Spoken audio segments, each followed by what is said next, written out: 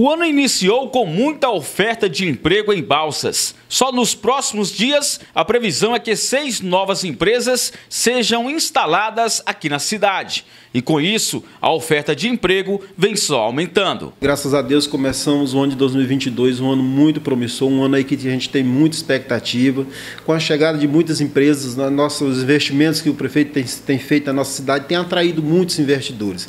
E com a chegada dessas grandes empresas, mais vaga de emprego aí vai surgindo para os nossos trabalhadores. Só para esse primeiro semestre agora estamos aí aguardando a chegada de mais 6 novas grandes empresas e com isso gerará mais de 600 empregos direto no nosso município. Então isso nos fortalece muito, nos impulsiona a cada dia mais buscar mais e mais ferramentas para que a gente possa ajudar os nossos empregadores a estarem contratando a nossa mão de obra local. A transportadora Costa, por exemplo, vai precisar ainda este mês de 40 motoristas com carteira categoria E. É uma grande transportadora, uma das maiores do país, está aí ofertando 40 vagas de emprego para você que é motorista categoria E, que está desempregado. Procura a agência do Cine. O processo seletivo será agora, do dia 21 ao dia 25.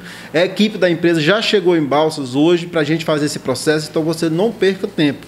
Você que tem habilitação categoria E e se encontra desempregado, venha ao Cine para concorrer a uma dessas vagas aí. Outras empresas também estão com demandas de contratação. Os interessados devem entrar em contato com o Cine, que fica localizado na rua Benedito Leite, no centro de Balsas. Basta estar vindo à agência do Cine de Balsas. A gente funciona aqui na rua Benedito Leite, no centro. A gente fica aberto das 8 às 14 horas, sem interrupção. Você pode estar vindo aqui com a sua carteira de trabalho, seu RG e CPF e um currículo em mãos.